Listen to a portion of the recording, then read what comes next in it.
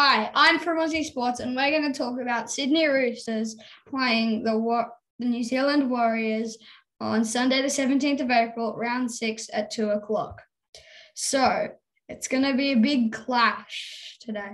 So with James Tedesco going at captain and fullback, he scored 98 tries in his career, and I reckon he's going to go really hard for that 100th try, and I reckon he'll play a really good game. Daniel Tupou, again, this game will be very athletic, basing on the players, and he'll be a big part of the game. And then again, Paul Momirovski, Daniel Tupou centre, just passing to him, he'll have a big game as well, hopefully. Joseph Manu on the other outside. He works with James Tedesco very well, so those two should be a bit like a combo. Kevin Naquema on the outside shoulder of Joseph Manu, so he should have a good game as well.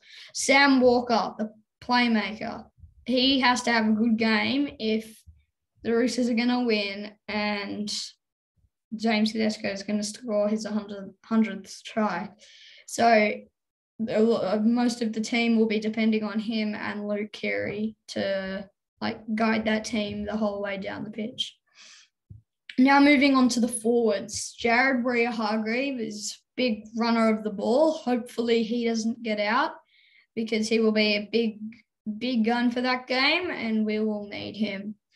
Sam Verrills, again, is a good player. He might get switched out like they did with Drew Hutchinson and Connor Watson the past few rounds. So that might happen on game day. So we're just waiting for that call. But then again, very good player. Lindsay Collins, very athletic, good ball runner. He'll be a good part. Nat Butcher, very athletic and he's good at tackles. He'll be good. Satili Tupanua, he's got to stick around Joey Manu because he needs to be in support of him. And also Sam Walker, when they're putting in those kicks, he needs to be there. Victor Radley, sort of very good at tackling at the moment. Hopefully he stays in and it'll be a good game. And then moving on to the interchange. So Connor Watson might come on and switch for Sam Verrills on game day. We're waiting to hear that, but then again, also, this interchange, like the past few rounds, has been very, very strong. As soon as they come on, they're all ball running and it's been very good. So that's all the 17 players playing for the Roosters, and hopefully they have a good game. Now moving on to the Warriors. Reece Walsh, he's very athletic, so then again, it'll just be a very good ball running game. Dallin Watene-Zelakasini, he'll be in support of Reece Walsh most of the game. And then Jesse Arthur's coming on from the Broncos. I think that'll be a big part of their squad. And hopefully he's done something to them. Adam Pompey. So he's good, very good tackler. And we need, if the Warriors are going to win, all their backs have to have good defense, but also very good ball running. And then Edward Cossey coming in for Marcelo Montoya for a high tackle. Hopefully he has a good game. And Channel Harris-Savita, then again, very good. Coming on, yeah, he'll be good. Sean Johnson, one of the best players in the Warriors, and hopefully he has a very good game.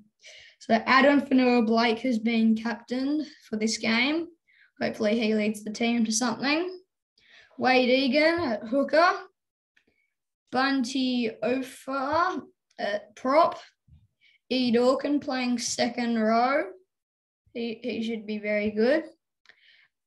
Bailey Sironen, he'll be very good at tackling and ball running.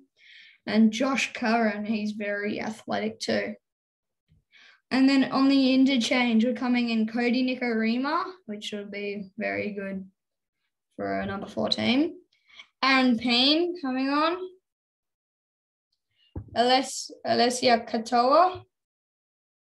And Taniela Otukolo. So that's a very strong running forward pack. So that's both 17 players for each team. Let's see who's going to win.